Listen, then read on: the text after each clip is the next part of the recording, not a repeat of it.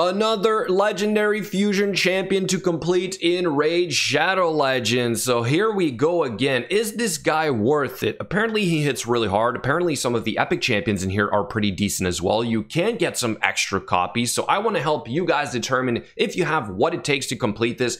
Can you do it as free to play? And also caution you guys on a few events and tournaments, the milestones, how it possibly will be laid out for us so that you don't get screwed by this, or more importantly, that you can guarantee you'll get this champion. All right, so we're gonna break that down in the free to play fusion plan. So let's get going.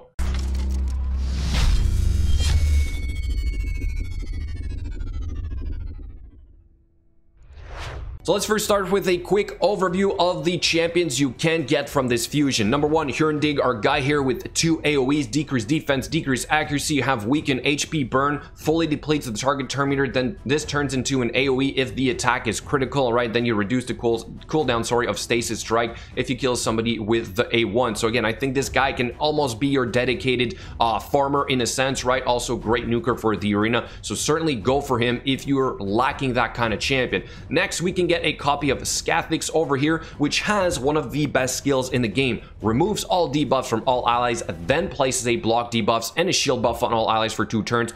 Only like a handful of other champions in the game can do this. You have Cardial, Hawkhorn Smash Lord, Skytouch Shaman, and our trusty Spirit Host. So certainly try and get this guy as well if you're lacking that kind of champion. And then we have, I believe, in the Skinwalkers, we can get a copy of this guy right here, Hofories, I believe, the Tusked. This guy basically has a revive, which is very hard to obtain for the Skinwalkers. I think like Rain Beast is the only other guy in here that can do this. So this guy is a game changer for faction wars. All right, so now that we have that covered, let's go see just how many resources I have saved up as we are starting this. That will hopefully help you guys better understand next time what you might want to have to make this a lot easier on yourself. Here's all the energy and double XP I have just sitting in the inbox. I've been hoarding this for a while now. Let's quickly check out I do have some chickens, obviously, right? So that is kind of easy for that part. Books, we don't really care about that. For the potions, I did farm a couple ahead of time. As you guys will see in a second on the plan, I do tell you exactly how many potions you need to complete this. So next time, if you don't want to have to spend extra energy towards farming the potions while you're doing the fusion, make sure you have this ahead of time. You can also see that I have a lot of silver, a lot of gems. So overall, I'm gonna say I'm relatively well prepared. I'm a little bit low on the shards, but for example, with the Champion Chase tournament, I can always get away with fusing a few old champions that I've been hoarding for a while. All right, so this guy right here is like 500 points, and I believe these two here are about 50 points a pop. So I have about 600 points, which means basically that's like 1 sacred shard, right? So instead, when it'll come to the Champion Chase tournament, I might only have 1 extra sacred shard that I need to open to get all the points, get that rare champion, and then move on to this fusion right here. Now let's go check out the plan, which at first glance I'm gonna say looks relatively easy. Is Plarium finally listening to us? Are they finally realizing that like there's a limit to how hard you can make these before we go on a burnout and we start to lose interest? I've seen a lot of players recently, even content creators, say they're done with the fusions, right? So you know, it is a problem, but hopefully this is an example of them trying to tone it down a little bit, or at least stop increasing the difficulty. All right, so if you guys haven't seen this before, basically up here is the potions. This is exactly how many you need. Over here is the daily breakdown. The color-coded numbers at the top are the potion keeps, and then the color-coded champion names right here are basically the affinity. At the bottom here, I say your daily breakdown, roughly on each day, how many rares you're going to get, right, for a total of 16 for you to do all the fusions. I don't really talk about the extra epic champions, which is Scathix on the Summon Rush, and we have Hofories here on the champion training event. All right, but let's first start by breaking down these events real quick to see how they compare to the previous ones and what you might expect in terms of resources that you will need to complete this. Here is the Summon Rush, for example, where we have the epic champion at 3,000 points, but it might be at 3,500 points because this is an epic champion, so do be careful with that a little bit. I am saying 25 void shards because that's pretty much all I have left to allow me to reach those points.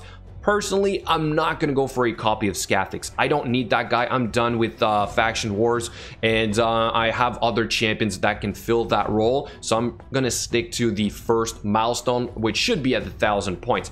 Then we have the Dungeon Divers event. We're going to look at not the first one, but the second one, because there's 2 milestones in there. So I'm using these exact values. So do be careful with that, as you will need, obviously, a lot of energy to reach the second milestone. And also a quick FYI, if you're doing stage 24 dungeon versus stage 25 dungeon, you get less points for the tournaments and less points for the Dungeon Divers event, which means you need to technically spend more energy to reach the milestones. So you might want to stick to stage 20 if you're on a budget. All right, let's go back to the chart. Then we have for the champion training event. This one is a little bit different in the sense that we have 1 epic champion and only 2 rare champions. So for that, I had to look at the 2 previous fusions, which was Pixniel and Astralon. So here's an example of milestones with 2 rare champions, 3,200 points, 7,150. But then here's an example of the epic champion also added in there. That would be at about 12,750 points.